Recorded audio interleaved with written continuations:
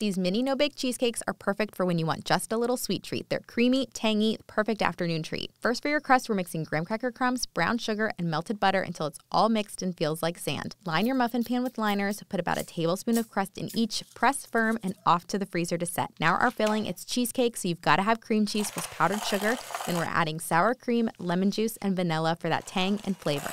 Mix until combined, then we're mixing up cold, heavy cream until stiff peaks form. Then gently folding it into our cream cheese mixture, making it airy and fluffy. Scoop it all into a plastic bag, seal and snip the corner. Grab your crust from the freezer and pipe your filling. Smooth the surfaces if you'd like, then off to the fridge for 3 hours to set. I'm topping mine with berries and extra graham crackers because I'm not ready for summer to be over, but these would be perfect with nuts and caramel for fall. What's your favorite cheesecake topping? Tell me in the comments below.